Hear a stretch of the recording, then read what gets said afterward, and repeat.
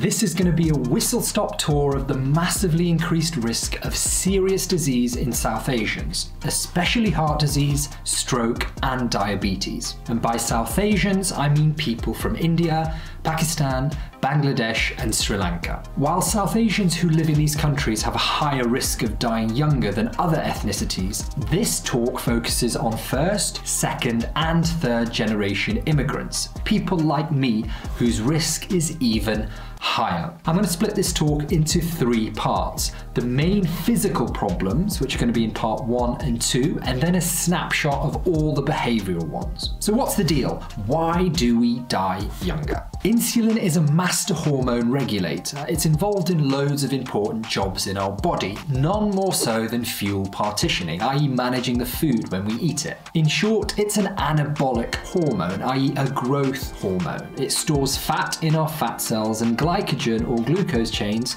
in our liver and muscles. With a poor diet and poor lifestyle habits, our body becomes resistant to the effects of insulin. We actually need more of it to manage the food that we eat. This causes insulin to rise. When this happens, the body can't manage the things we eat as well, especially things like simple carbohydrates like junk food, but also things like rice, breads, and noodles. And this results in things like prediabetes, diabetes, and abnormalities of our fat storage. This process underlies much of modern chronic disease, and South Asians have a major predisposition to it. In a nutshell, they're twice as likely to get diabetes, 3 times more likely to get prediabetes, which is the warning symptom that you're insulin resistant, and they have less beta cell function, i.e. the cells that produce insulin don't work as well as in other ethnicities. In case you're wondering, both of these are strong risk factors for cardiovascular disease, causing a total 3-fold increased risk. Insulin resistance also leads to something called metabolic syndrome. This is an abnormal metabolic profile defined by a few things. I'm thinking raised blood pressure,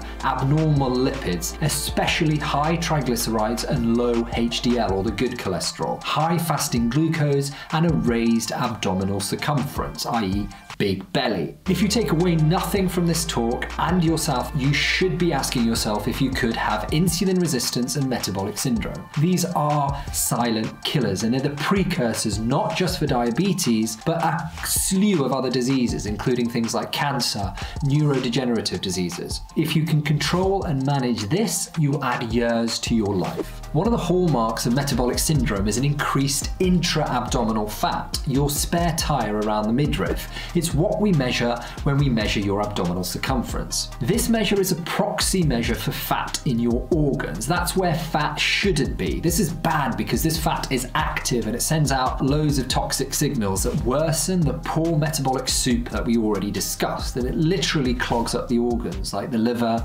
and pancreas, and it prevents them from working normally. As it happens, the International Diabetes Federation have a separate definition of abdominal circumference for South Asians compared to all other ethnicities. It's much more stringent, aiming to capture this higher risk. What I mean by this is that you don't need to have an obvious spare tire to be at higher risk. A lot of South Asians look skinny but have a massively increased risk. Having said that, many South Asians are more phenotypically or obviously overweight. We all know that this is strongly associated with many things, including cardiometabolic disorders. Again, globally, the South Asians are treated differently, and the World Health Organization and the American Diabetes Association have recommended lowering the BMI cutoff points for defining overweight status and obesity in just South Asians. What I mean by this is even when South Asians do look typically fatter, it's usually even worse than other ethnicities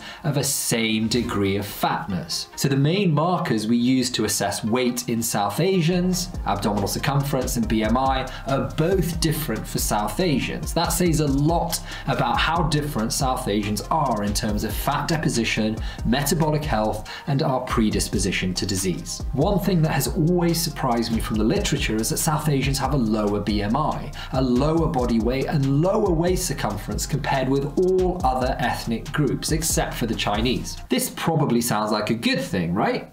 But it's not, because we know this isn't the whole story. South Asians tend to get fatter in a much different way to other ethnic groups, in a more harmful way in fact. This includes having higher levels of visceral fat, or fat in the organs, higher levels of fat in our muscles and in the liver. This is the beginning of insulin resistance, and less lean muscle mass than all other racial and ethnic minority groups. In fact, even with a lower BMI, South Asians have higher levels of metabolic syndrome than all other ethnic groups. So basically, even though we sometimes don't look too fat, all the fat is often in the wrong place, and we still get sicker earlier. When you look at the standard lipid results of a South Asian, you tend to find three things. High triglycerides, this is bad. Low HDL, or good cholesterol, that's also bad. And normal LDL. LDL is the so-called bad cholesterol, and this is found to be neutral. Okay, so some good news at last, right? No. LDL is made up of two different types of fat, large fat molecules and small ones. It's actually these small ones that are implicated in heart disease. We don't routinely measure the different types of LDL in the UK, but it's these small, dense LDL particles that infiltrate our blood vessels and increase the risk of stroke and heart problems. And yep, you guessed it, although total LDL is neutral, the quantity of the small, dense LDL in South Asians, the genuinely bad cholesterol, is much more elevated. So why on earth do we have such terrible lipid levels? Probably because of a few things. Insulin resistance that I mentioned earlier, this causes excess fat deposition and abnormal cholesterol metabolism. Higher activity of a hormone called cholesterol ester transfer protein. This is about 30% higher than a matched European population, and this is linked to an abnormal lipid profile. Lp(a) is an apolipoprotein, similar to LDL cholesterol, that's very highly genetically controlled. It's strongly linked to cardiovascular disease, and it's found more frequently in the South Asian population. If you have a high Lp(a) found on a blood test, your risk of heart disease magnifies dramatically. About 10 to 12% of the population have this, and by the way, this is not a routine test that we do in the UK either. One of the main proxies for this is your family history. If you have a strong family history of cardiovascular problems with multiple relatives affected, especially when you're young, then your Lp(a) levels are likely to be elevated. Do tune into part 2 where I cover much more about the blood parameter anomalies in South Asians and the biggie, cardiovascular disease. I'm thinking blood pressure, heart attacks, strokes. The statistics are mind-boggling. Till then, take care of yourselves and stay healthy.